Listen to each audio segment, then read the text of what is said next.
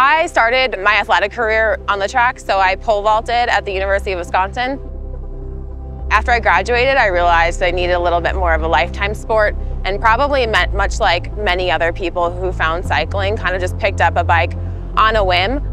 Did a lot of criterium racing, and then once gravel started picking up, I really took interest in the longer endurance racing, and my first race was Steamboat in 2019, and just have really liked and enjoyed what gravel racing is since then.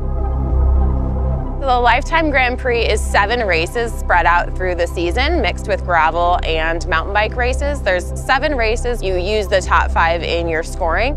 It is unique in the sense that there's no other series in gravel or mountain biking like it.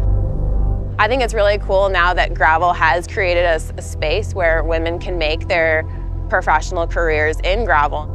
To any young woman who's interested in pursuing cycling as a career, I would just say stay at it, right? This sport does have a lot of ups and downs. You know, it is really tough at times, but it's also just the most rewarding thing. So I would say stick at it, you know, stay dedicated and persevere through the hard times so that you can enjoy the good ones. We're here at Crusher and the Tushar. All the things that I really don't like, high altitude, long climbs in the heat. And so really just using these races as an opportunity for me to kind of embrace that uncomfortableness for myself. I mean, I think it's a relatable state to be in, right? Like a lot of us are uncomfortable out there. You know, we're not sure if we can do it. And so I think I'm ready to see what I'm made of out there. You know, me finishing this race, honestly, is gonna be a big win for me. We do have some strategies that we plan to use during this race. We know that Lauren Crescenzo is gonna be our top rider in the race. Just being out here with her and seeing her ride the climbs, like I know that she's gonna be a top contender.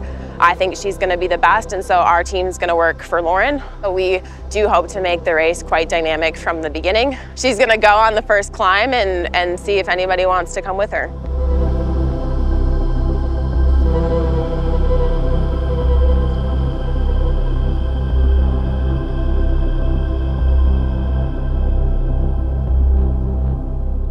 I think I did my first mountain bike race when I was 14, and I kind of gravitated towards doing the longer mountain bike races. Did my first 100-mile mountain bike race when I was 15 years old, and for a long time 100-mile mountain bike racing was my main discipline. And then as gravel started getting more and more popular, the thing that I really liked about gravel racing in the US was that it really seemed to embrace long distance. You know, the most popular gravel race in the world is 200 miles long. It was kind of a natural progression to start doing that, and I think at this point I do more gravel racing than I do mountain bike racing, although I still love mountain bike racing as well. These Lifetime Grand Prix races can have pretty different demands. For example, Unbound is a 10-hour day, and it tends to be a little bit more of a steadier effort, whereas you know, on the polar opposite end of the spectrum, Schwamigan is a 2-hour mountain bike race, very punchy course. You know, a bunch of 30-second climbs where you're just sprinting up. Especially if I'm trying to peak for a certain race, I try to think about what are the demands of that race and try to tailor my training specifically to that event.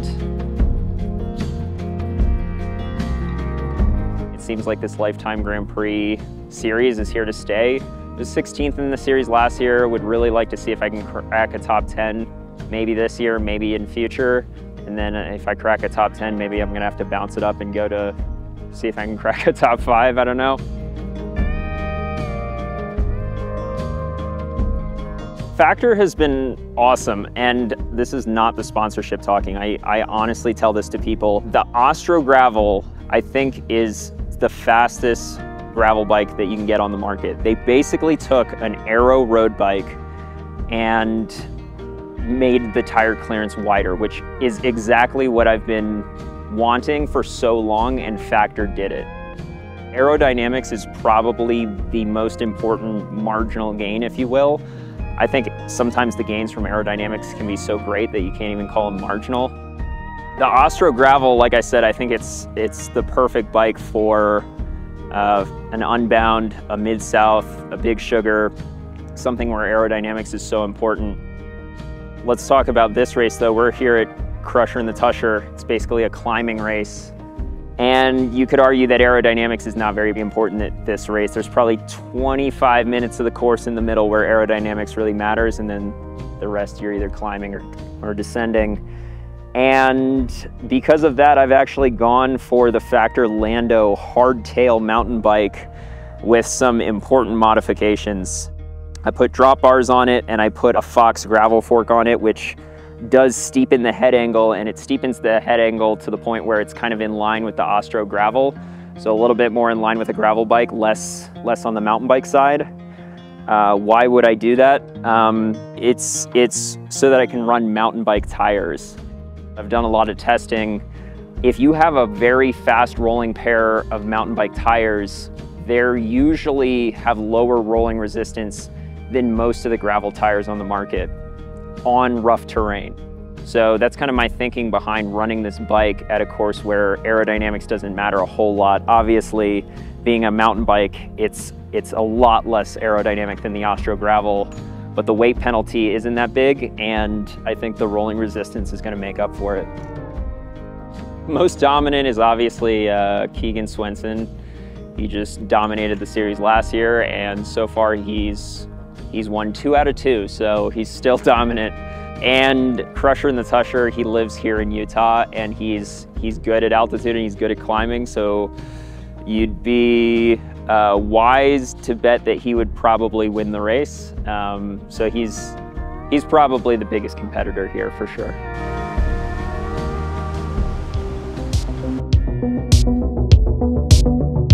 I was a mountain biker for pretty much all my life. There's good trails around where I grew up, and I've raced mountain bikes since I was 17.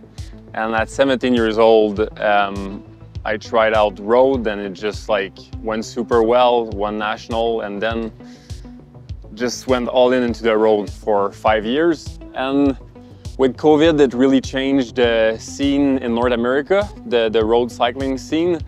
And yeah, gravel to me was just the perfect transition, so I could mix my mountain bike skills and my road skills, and that was the perfect mix for gravel. It's very different, so if it's like a race that I can win, I will do more of a build towards it. There's so much racing during the year that you kind of have to choose your battle, so it doesn't mean that I'm not gonna be on the start line thinking I'm there to win every race, but it also means that there are some races that I put more emphasis towards. So yeah, I adjust training depending on the races that I think I can do the best at. I mean, you go to up and down. Like, I wouldn't say I have a good cheerful mindset all race, like especially Unbound. I feel like, to me, when I'm in a group, it's easier to stay focused and stuff, because in Unbound, you're most likely gonna find yourself by yourself unless you don't flat and you're really lucky. I would use cycling as a way to appreciate improvement. Life is like this. I think a great life is a life that you constantly improve, and I think cycling is a very concrete way to do it, at least for me. The Ostro gravel, the new gravel bike, I wouldn't want to ride any other gravel bike. Let's put it like that. The way they listen to athlete really makes the bike the best it can be, and I think that proximity that I have with Factor is very, very valuable to me, because I feel like whatever I think can improve the bike and make it faster, they listen and they make it faster.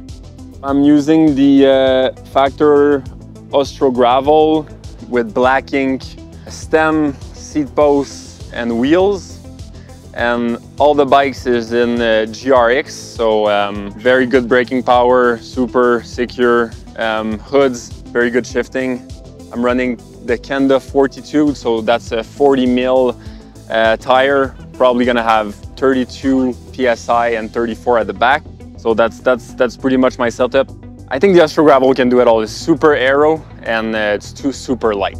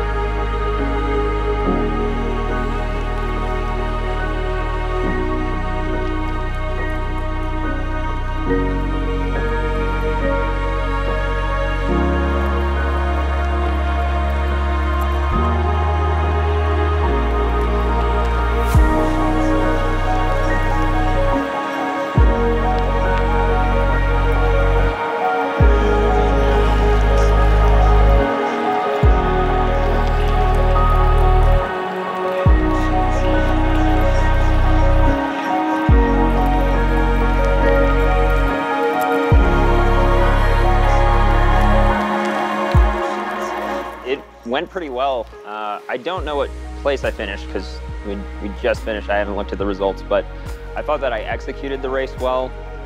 My strategy was to pace conservatively because I've done enough altitude races at this point to know that if you go too hard at the beginning, it's way easier than at low altitude to blow up. I don't know, 5 minutes into the first climb, I was probably in 50th place, but I was steadily catching riders up the climb as they were getting blown off the front group.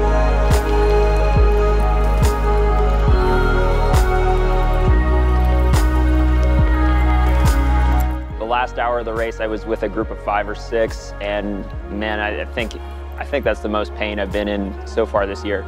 It was really hard trying to hold wheels. Came down to a sprint finish, and I mean, I did what I could, but I didn't have much of a sprint in me.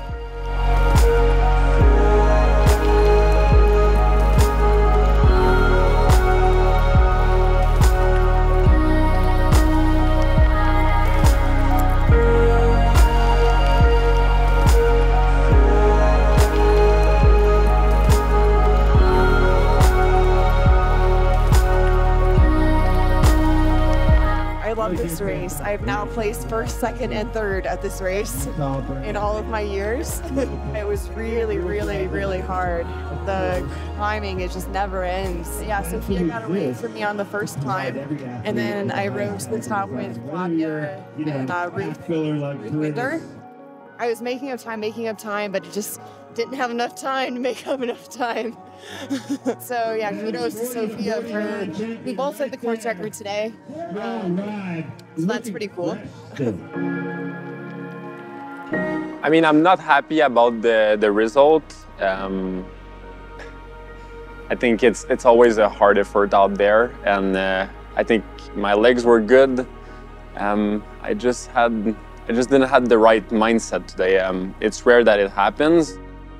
I had a really good month of racing last month with 2 wins, and yeah, I don't know, I just didn't have the knife in my teeth.